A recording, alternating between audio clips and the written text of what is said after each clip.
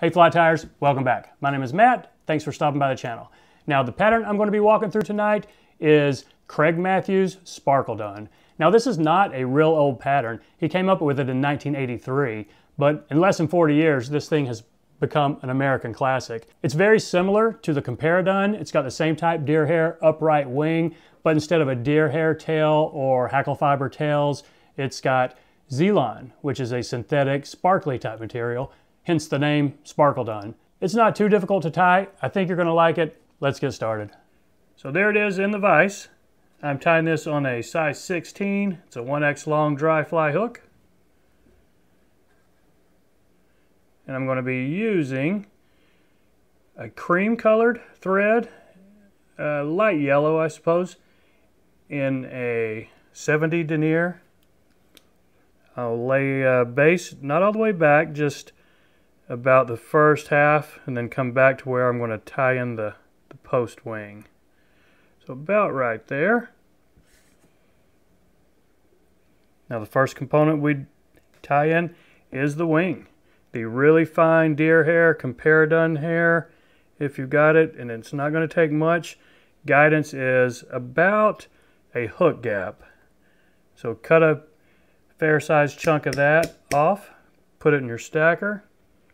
Now I will open up my stacker with the tips going forward. That will minimize having to switch hands with it at least once. So measure your length, about a body length, and we're going to take that, my thumb is where a body length is, about right there. So I'll bring it up to my tie-in point. I'm going to do a pinch wrap all the way around the hair and hook and then pull it tight up. Now I haven't let it go with my material hand yet, and pull another one up right there. Still holding fairly tight with my material hand. It's flaring a little bit on me, that's good. And several more tight wraps going back. It's going to flare a little bit around you, and that's fine. We want a little bit of spinning. So after several wraps there, now I'm going to lift this up, get my scissors in there, and just try to cut that off. And it looks like I only missed one. Well, two. So we'll take care of these little guys right here. And then if we need to, just try to trim this up just a little bit. It might help you with the taper on there. So next up, just a few wraps right through here to really lock this hair in. Now don't worry about a taper just yet. We'll worry about that after this next step, which is the Z-lon. So Z-lon is a tri-strand kind of synthetic yarn. This is one of the strands in it. So I'm going to catch this in kind of up toward the front, but I'm going to pull it back. So after a couple of medium wraps there, now I can pull this back. Okay. Might have to trim some of these up here on the front. If you can't get them all buried in, that's fine. But before we forget, let's take our thread all the way back to where we want our tail to begin. And let's go ahead and trim some of these scragglies up right here.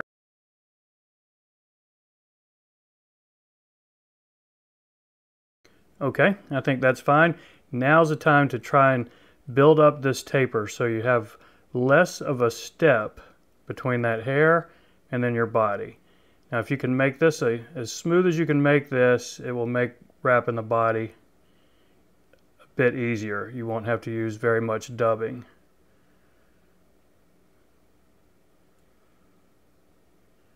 So that's not perfect, but I think we can go with that. Now the dubbing on this is just a cream, light yellow. A little too much wax right there. You could use rabbit or a synthetic. I'm going to use synthetic superfine. Just a real thin noodle.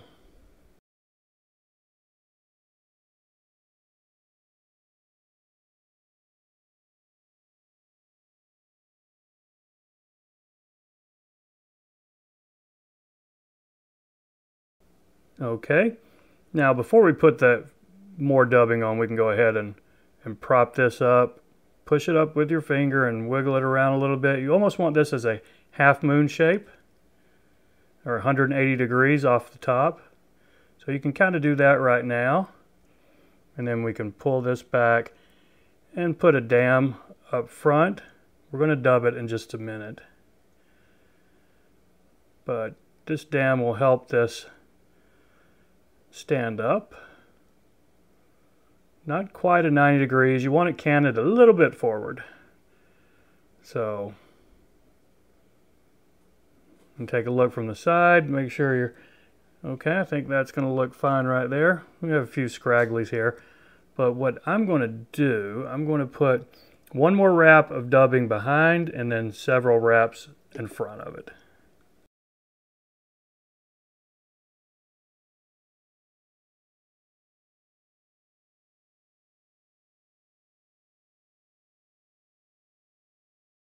Now I'm going to put a little bit more dubbing on front. You wouldn't have to. You could leave that more of the bare hook shank showing, kind of catskill style. I think that's how Craig Matthews actually tied his original, with a little bit of the hook shank up there. But I'm going to dub just a little bit more of it.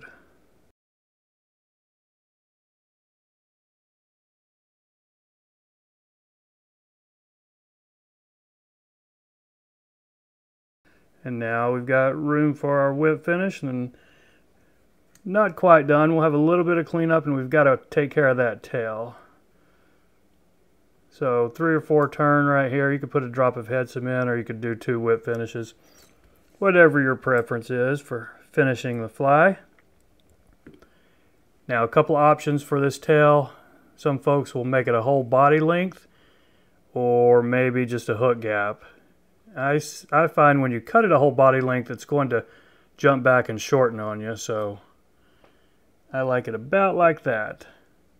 In this case, kind of less is more on this one. You just want a small trailing shuck. Now we'll clean up any of these fibers that you have sticking off the bottom. So there you go. The Sparkledun Craig Matthews pattern. Pretty simple to tie, super effective mayfly emerging pattern. So that's all, folks. I appreciate you watching. We'll see you next time.